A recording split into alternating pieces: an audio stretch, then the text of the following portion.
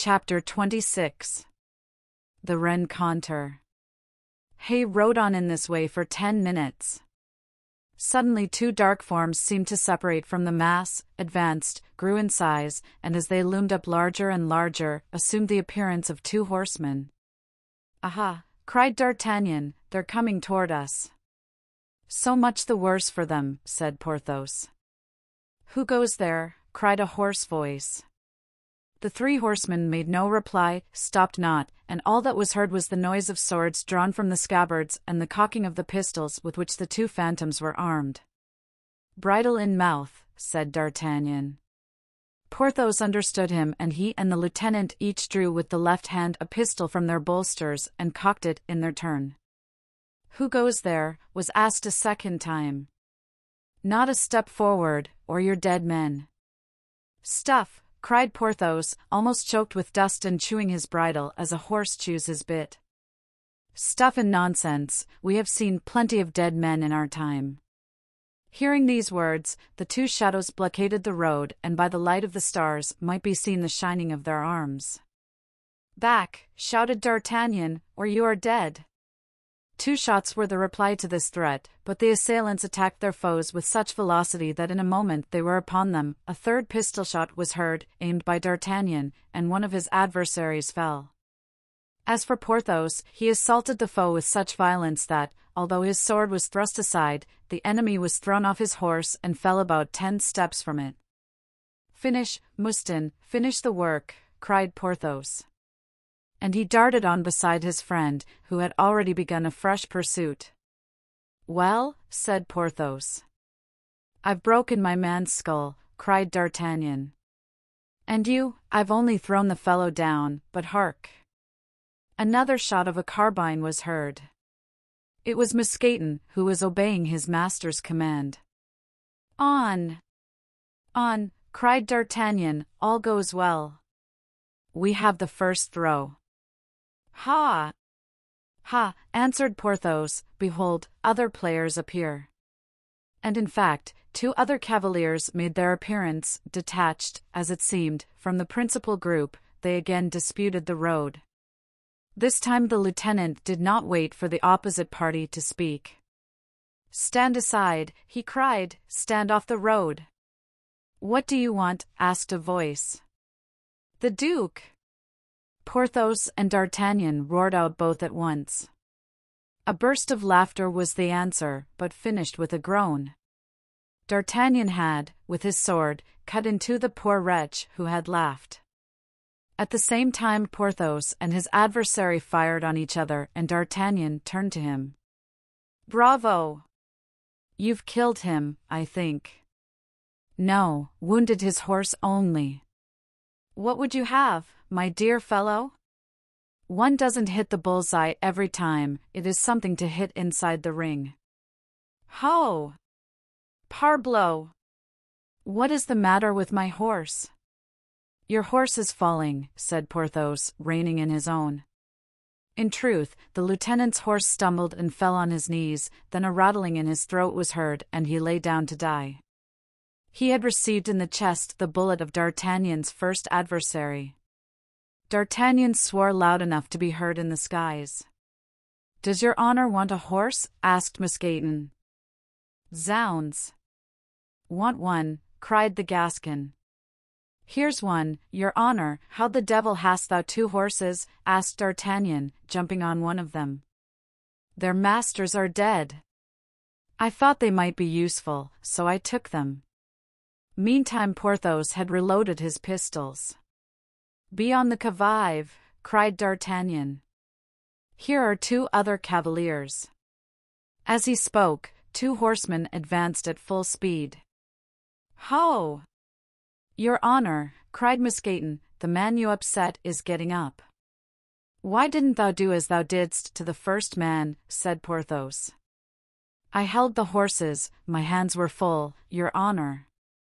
A shot was fired that moment. Mousqueton shrieked with pain. "Ah, sir! I'm hit in the other side. Exactly opposite the other. This hurt is just the fellow of the one I had on the road to Amiens." Porthos turned around like a lion, plunged on the dismounted cavalier, who tried to draw his sword, but before it was out of the scabbard, Porthos, with the hilt of his head, struck him such a terrible blow on the head that he fell like an ox beneath the butcher's knife. Mousqueton, groaning, slipped from his horse, his wound not allowing him to keep the saddle. On perceiving the cavaliers, D'Artagnan had stopped and charged his pistol afresh. Besides, his horse, he found, had a carbine on the bow of the saddle. "Here I am," exclaimed Porthos. "Shall we wait, or shall we charge?" "Let us charge them," answered the Gascon. "Charge!" cried Porthos. They spurred on their horses. The other cavaliers were only 20 steps from them. "For the king!" cried D'Artagnan. "The king has no authority here," answered a deep voice, which seemed to proceed from a cloud, so enveloped was the cavalier in a whirlwind of dust. "'Tis well, we will see if the king's name is not a passport everywhere," replied the Gascon. "See," answered the voice. 2 shots were fired at once, one by D'Artagnan, the other by the adversary of Porthos. D'Artagnan's ball took off his enemy's hat. The ball fired by Porthos's foe went through the throat of his horse, which fell, groaning. "For the last time, where are you going?" "To the devil," answered D'Artagnan. "Good.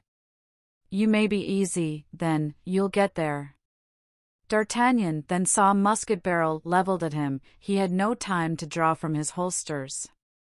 He recalled a bit of advice which Athos had once given him, and made his horse rear. The ball struck the animal full in front. D'Artagnan felt his horse giving way under him, and with his wonderful agility threw himself to one side. "Ah! This," cried the voice, the tone of which was at once polished and jeering, "this is nothing but a butchery of horses and not a combat between men.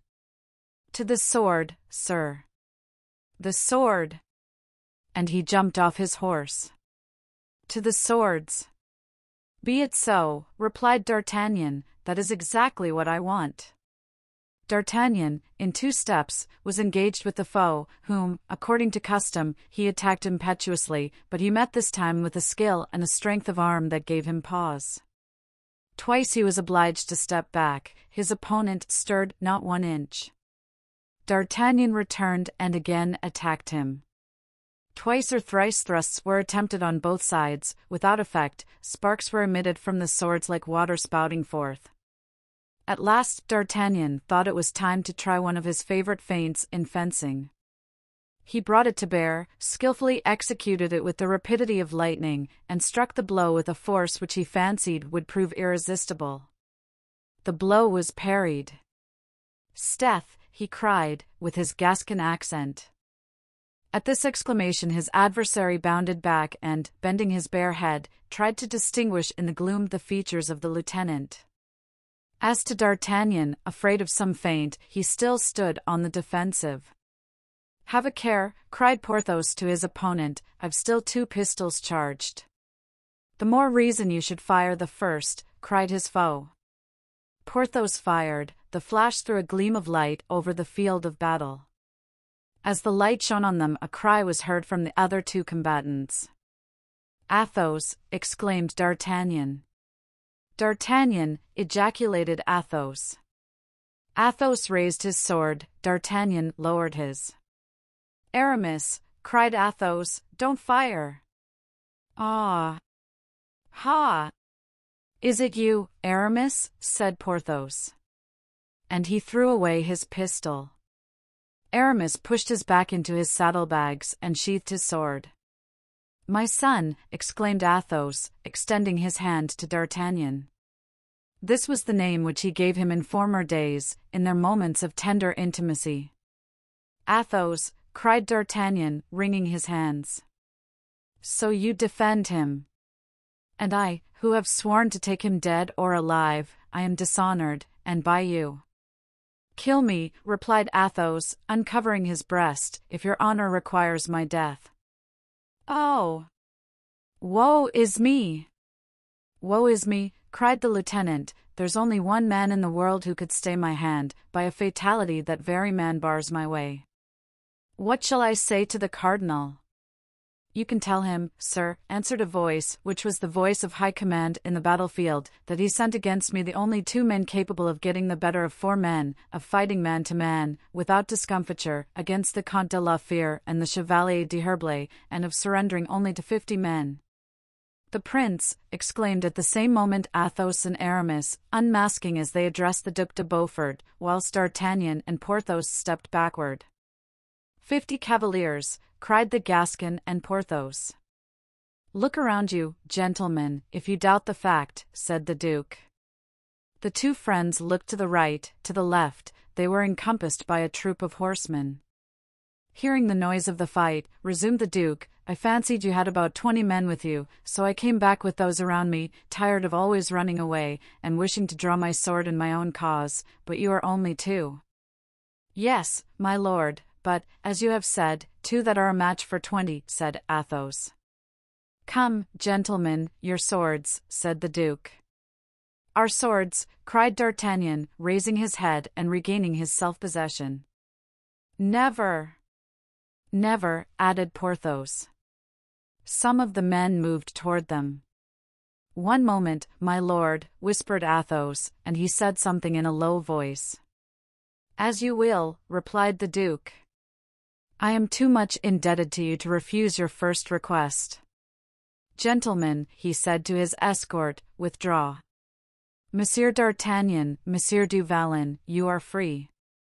The order was obeyed. D'Artagnan and Porthos then found themselves in the center of a large circle. "Now, D'Herblay," said Athos, "dismount and come here."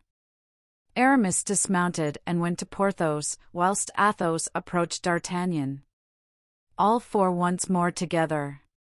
"Friends," said Athos, "do you regret you have not shed our blood?" "No," replied D'Artagnan, "I regret to see that we, hitherto united, are opposed to each other. Ah! Nothing will ever go well with us hereafter." "Oh, heaven!" "No, all is over," said Porthos. "Well, be on our side now," resumed Aramis. "Silence, D'Herblay," cried Athos, "such proposals are not to be made to gentlemen such as these.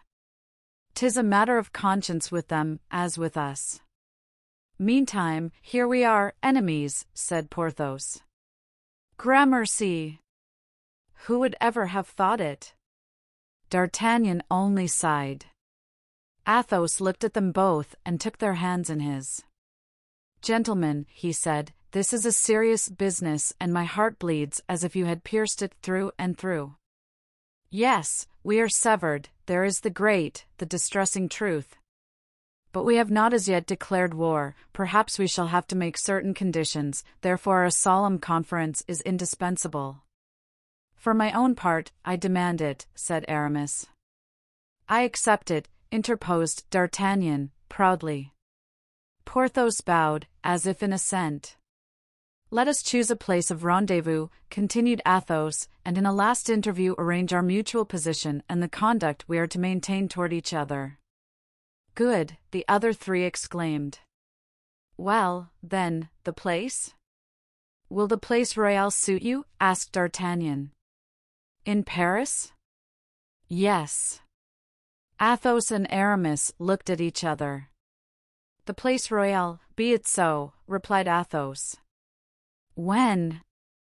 "Tomorrow evening, if you like." "At what hour?" "At 10 in the evening, if that suits you. By that time we shall have returned." "Good. There," continued Athos, "either peace or war will be decided, honor, at all events, will be maintained." "Alas," murmured D'Artagnan, "our honor as soldiers is lost to us forever." "D'Artagnan," said Athos, gravely, "I assure you that you do me wrong in dwelling so upon that. What I think of is, that we have crossed swords as enemies." "Yes," he continued, sadly shaking his head, "yes, it is as you said, misfortune, indeed, has overtaken us." "Come, Aramis." "And we, Porthos," said D'Artagnan, "will return, carrying our shame to the cardinal." "And tell him," cried a voice, "that I am not too old yet for a man of action." D'Artagnan recognized the voice of de Rochefort. Can I do anything for you, gentlemen? Asked the Duke. Bear witness that we have done all that we could. That shall be testified to, rest assured. Adieu! We shall meet soon, I trust, in Paris, where you shall have your revenge. The Duke, as he spoke, kissed his hand, spurred his horse into a gallop and disappeared, followed by his troop, who were soon lost in distance and darkness. D'Artagnan and Porthos were now alone with a man who held by the bridles 2 horses. They thought it was Mousqueton and went up to him. "What do I see?" cried the lieutenant. "Grimaud, is it thou?" Grimaud signified that he was not mistaken. "And whose horses are these?" cried D'Artagnan. "Who has given them to us?" said Porthos. "The Comte de la Fere." "Athos." "Athos," muttered D'Artagnan, "you think of every one, you are indeed a nobleman. Whither art thou going, Grimaud?" "To join the Vicomte de Bragelonne in Flanders, your honor." They were taking the road toward Paris, when groans, which seemed to proceed from a ditch, attracted their attention. "What is that?" asked D'Artagnan. "It is I, Mousqueton," said a mournful voice, whilst a sort of shadow arose out of the side of the road. Porthos ran to him. "Art thou dangerously wounded, my dear Mousqueton?" he said. "No, sir, but I am severely." "What can we do?" said D'Artagnan. "We must return to Paris." "I will take care of Mousqueton," said Grimaud, and he gave his arm to his old comrade, whose eyes were full of tears, nor could Grimaud tell whether the tears were caused by wounds or by the pleasure of seeing him again. D'Artagnan and Porthos went on, meantime, to Paris. They were passed by a sort of courier, covered with dust, the bearer of a letter from the Duke to the Cardinal, giving testimony to the valor of D'Artagnan and Porthos.